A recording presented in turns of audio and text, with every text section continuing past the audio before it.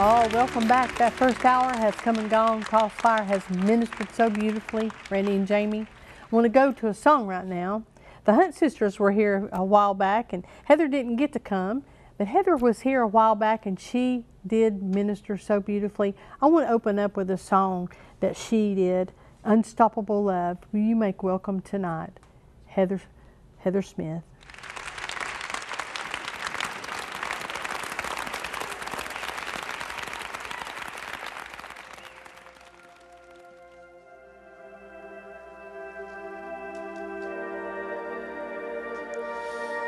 Try to stop your love, you would wage a war.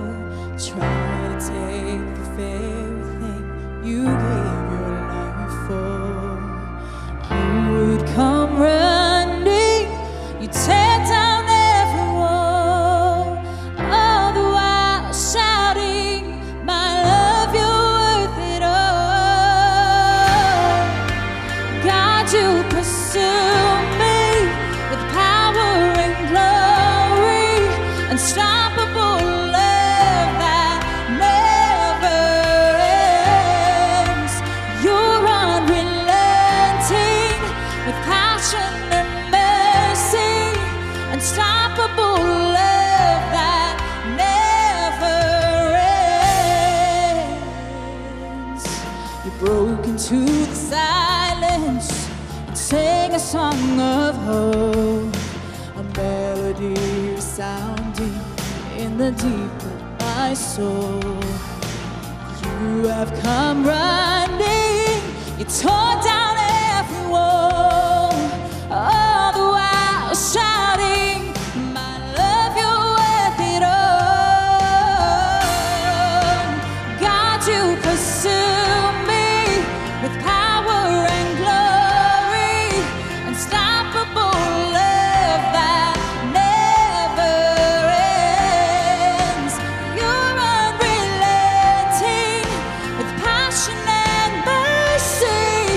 unstoppable love that never ends.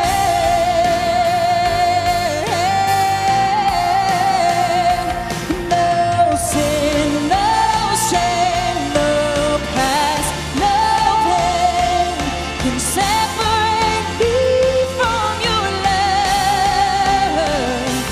No height, no death, no fear,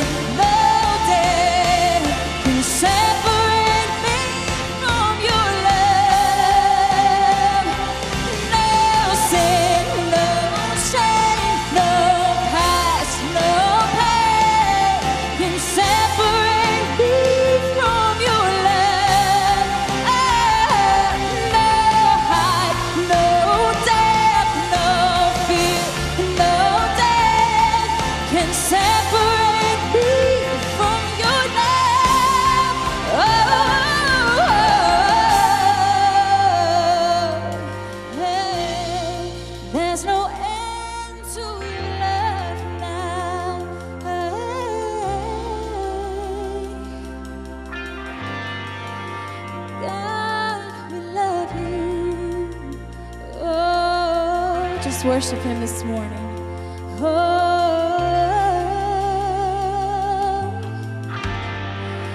God, you pursue me with power and glory, unstoppable love that never ends. You're unrelenting with passion and mercy, unstoppable you did on the cross. It was final.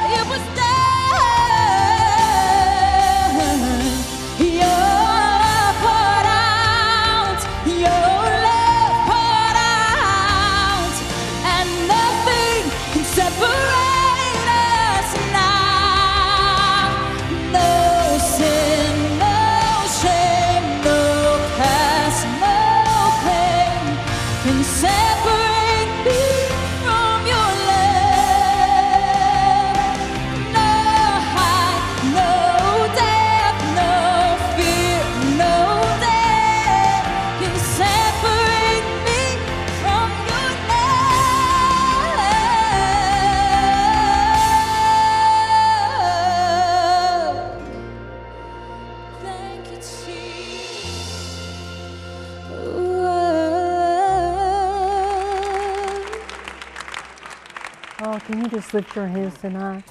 Praise God. His presence is so sweet. I don't know about you at home, but we're being ministered to tonight. Amen. Just through the music and the word. And I believe tonight your life was changed. Yeah. I was thinking about somebody that could be watching tonight that might have prayed that prayer with you all a while ago, how they could go. We could show an address or something. Yeah, you can go to our website at www.crossfireministry.com, or you could call our ministry number at 828-255-9111. Both of us are on Facebook. We would love to hear that, talk to you more about that decision, help you find a Bible-believing church in your area. That'd be a blessing. If you made that decision, 828-255-9111, just like call an emergency. 255-9111, area code 828. We'd love to hear from you. Amen. Amen. So, Wade? I want to ask you about something else. We watched the video in the first hour, how large area around the world you've covered and then across the country and everything.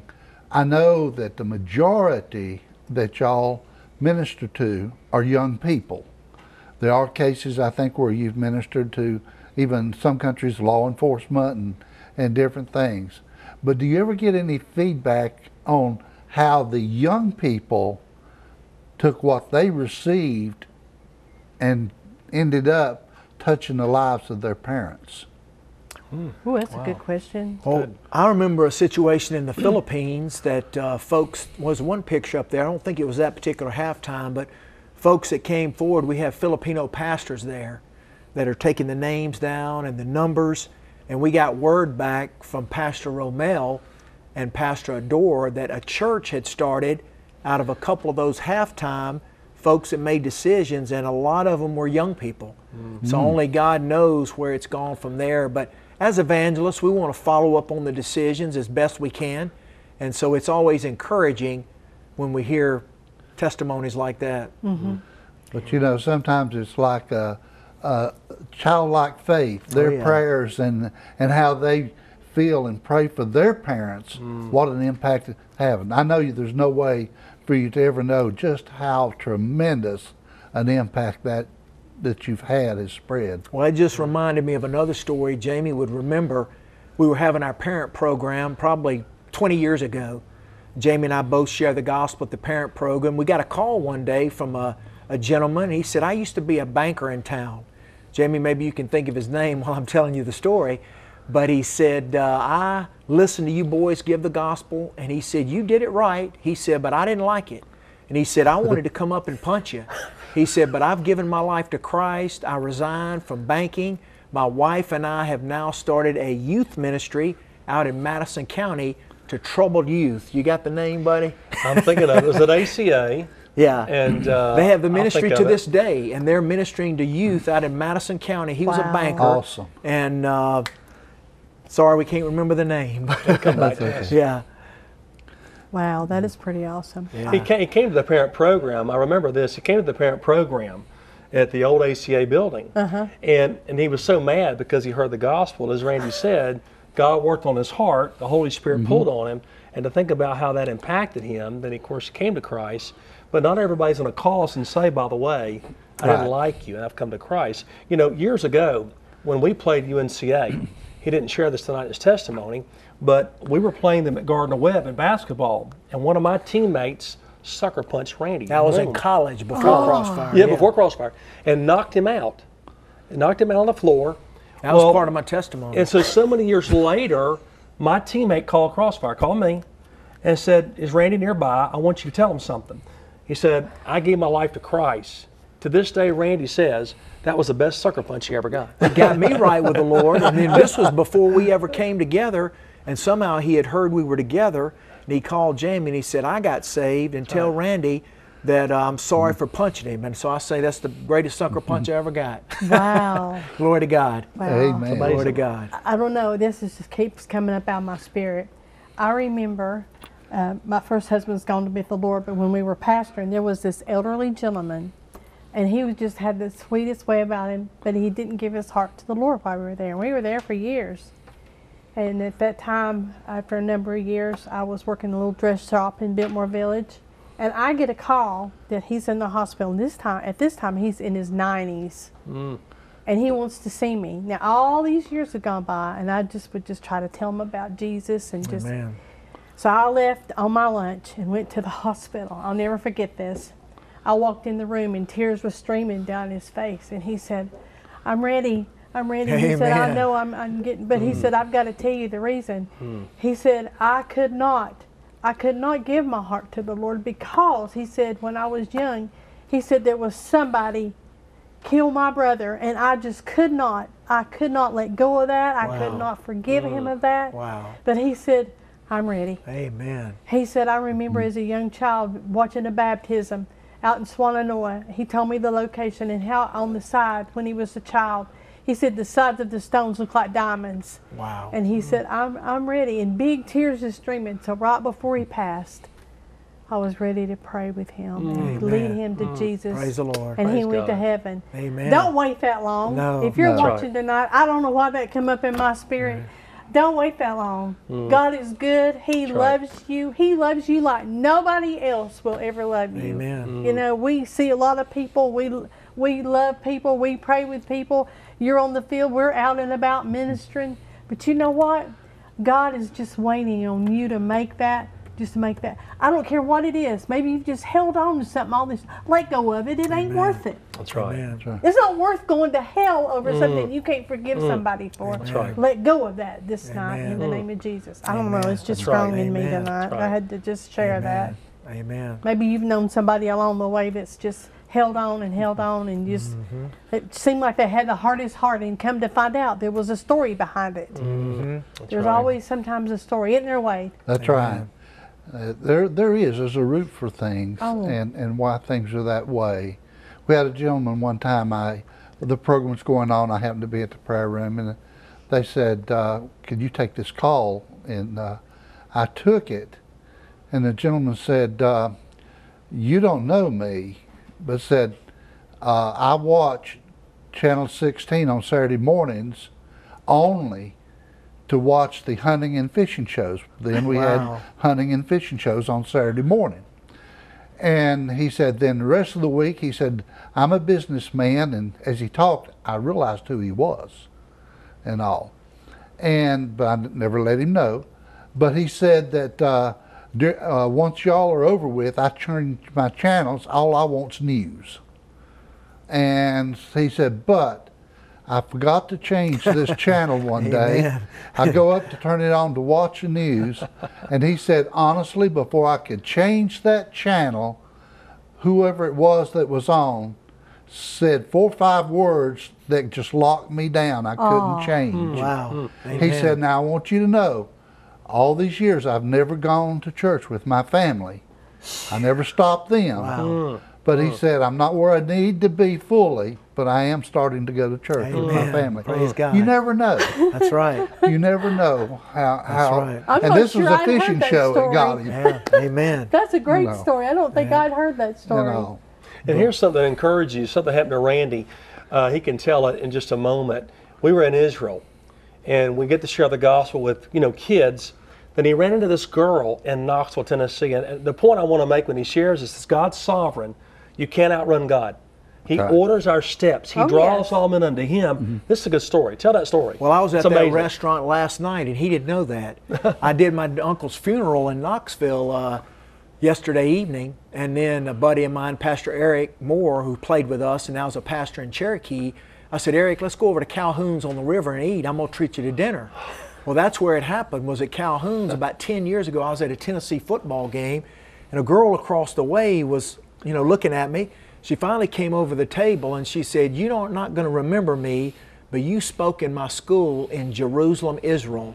And she said, I've come to America and I'm a waitress at this restaurant. Wow. And she, at that time, didn't know the Lord. But she said, I heard your message. I grew up in a Christian school in Israel, but I still haven't given my life to Christ. And I shared with her some more right there. And I think she finally came to know the Lord later on, not through me, but through other seeds planted. And she married an American, and they were living in Knoxville. Well, glory Small to God. world, yeah. Halfway around the world. Amen. Yeah. That's what it's all about. That's right. Sometimes we plant the seed, some That's water. it. Yeah. But God if gets you the hadn't increase. spoken, Right. Yeah, that's exactly right. and that's where we sometimes we miss out. Yeah. Is if we feel urged, we need to speak. That's we right. don't need to Right. pass up that moment. That's I right. wanted Jamie to share, you know, Babby Mason had a song. I know you're familiar with Babby. Yeah, Each I am. one reach one. And we go different directions. We'll speak to 1,000, we'll speak to one.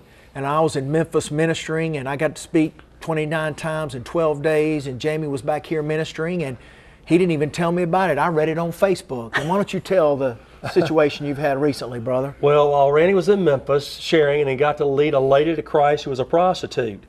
God loves them all. That's the woman right. at the well, Right. you know that. So I had an opportunity to share with a homeless man, and background Jehovah's Witness. And so about a month ago, I got to lead him to Christ. Now we understand, even when someone comes to Christ, sometimes there's strongholds. There's bad teaching. There's things that get in the way of life. But I've been posting kind of an update here and there for y'all to pray, right? I've been Gwen? following. To pray that God would work in this man's life. And I believe God is. But there's a lot of pain, a lot of hurt in his life. But the community, the church, those of you watching tonight, Greenville, wherever you are, Atlanta, Asheville, you have an opportunity as a church to work with your Jerusalem. People right Yes. under your nose that will not come to church for whatever the reason. So God gives us opportunity to love on them. So this homeless guy was trying to get money at a parking lot at a Walmart. God to lead him to Christ, scroll forward, and now taking him to church. I've been able to give some Bible study time to him in my car with another lady. It's been an incredible opportunity. So you pray for this couple, Daniel and Rachel, two good Bible names. They both have been homeless for a while, and I believe God's at work. It's going to be a process, but pray that God will work in their lives. Sometimes we forget people we don't mean to. I can do that, but there they were right under my nose, and God brought them across my path. And what you mentioned there, ministry's not inside those four walls of a church. No. It's out, Amen. Go. wherever we are That's right. and all. And you took advantage of that opportunity Oh. and everything. It's Lord's good. awesome. I'm Amen. loving this tonight. Amen. I've been following every bit of that. You know, I've just been praying right along with you. I don't know them, but I feel like I know them, you know. Amen. And you know, God hears, you know, we think our phones aren't important, but I've been following that, and as He's been ministering to them, I've been praying for you Amen. as you minister. That's just as That's right. important, Wade. Oh, yes. When we join our faith with them and pray and believe God. I know. Because when, well, the situation you're talking about, when Gwen saw that on your Facebook, here she come to me. Said, look at this way, I'll show you. Yeah. And so, yes, we take time to pray. But that's where it's so important that we pray one for another. Amen. We all need to be lifting up. You may be halfway across the country, but our prayers lifting you up are so important. Most important, Gwen, we and Wade, we often say we thank the Lord for many of you that may be watching, and we were talking over there while Gwen and Wade were talking, and you guys have been such a blessing to Crossfire.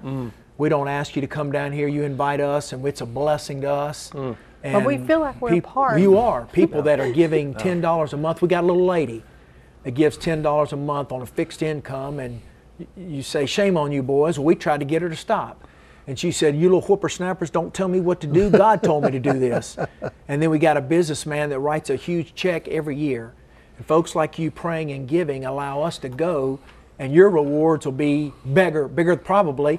I blow mine mostly down here talking about them, but your rewards will be bigger in heaven, and thank God for y'all. And I know Gwen and Wade feel the same about TV 16 here. Yeah, absolutely. We feel like And it's you good know, ground. That's what we feel It's, like. it's excellent ground. Amen. But I will say something real quick. I got to go back. You were talking earlier about the wedding ring and all, and you made the statement that y'all weren't married yet. It's a good thing our prayer partners aren't here. Our phones may, the ladies out there may have been ringing the phones off the hook. It's tough to be married to evangelist. We're going back to a song now. Jady's going to do a song. This is the day.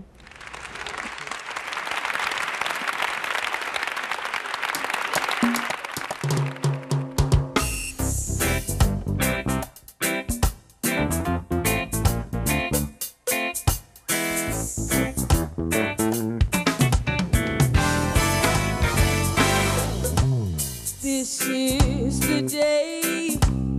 This is the day that the Lord has made. That the Lord has made. I will rejoice. I will rejoice and be glad in it. And be glad in it. This is the day that the Lord has made. I will rejoice and be glad in it.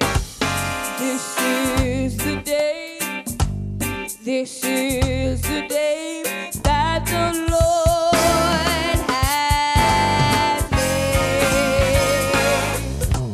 This is the day. This is the day that the Lord has made. That the Lord has made. I will rejoice. I will rejoice and be glad in it. And be glad in it. Yes, this is the day that the Lord has made. I will rejoice and be glad in it. This is the day. This is the day that the Lord has made.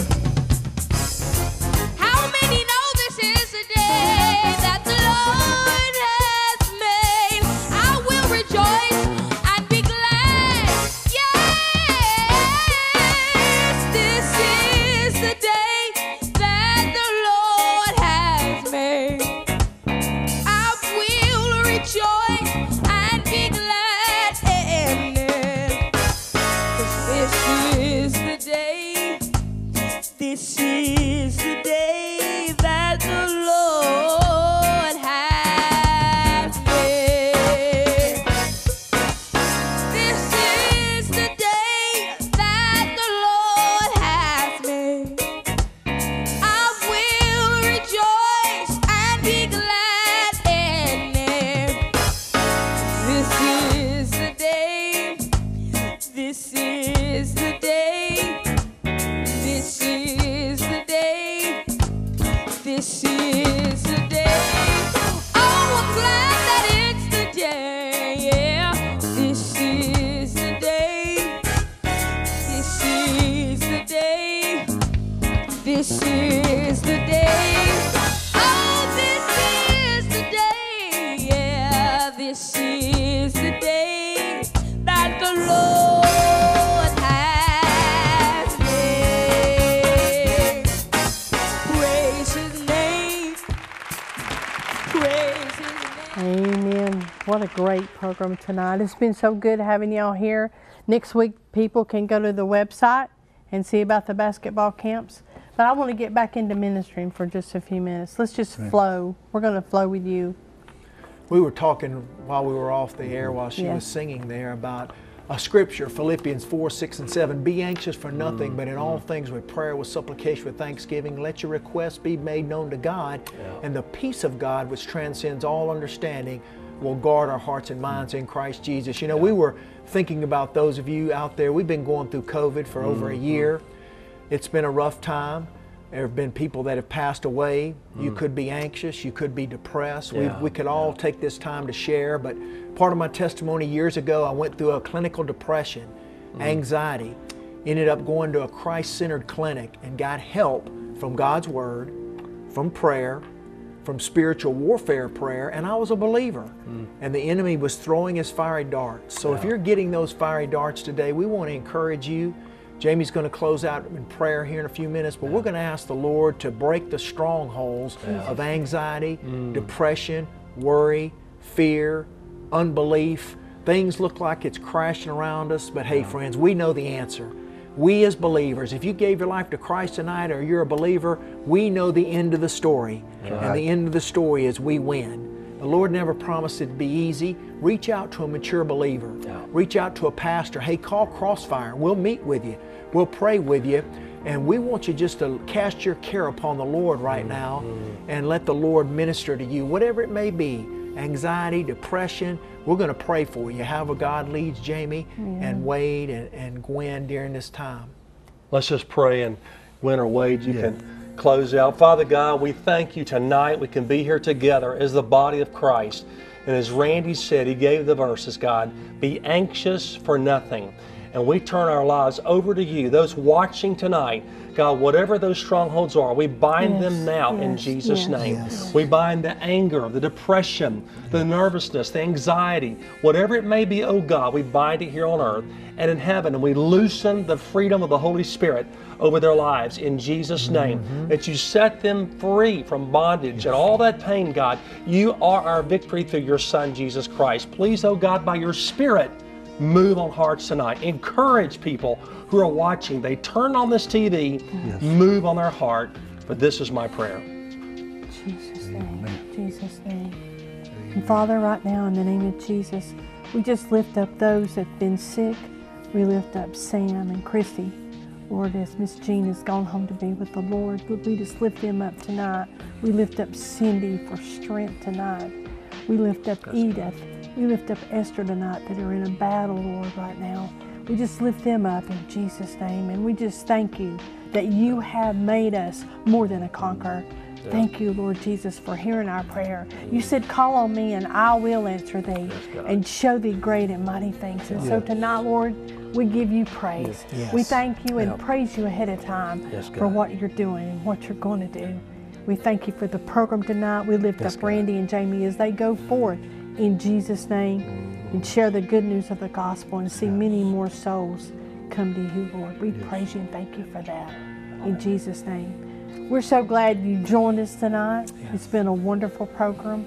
We just ask you just to pray for us, pray for the staff here and those here at Channel 16. Our prayer partners, we're believing they'll be back next week. So from our Nightline family to you, we say God bless you. Good night.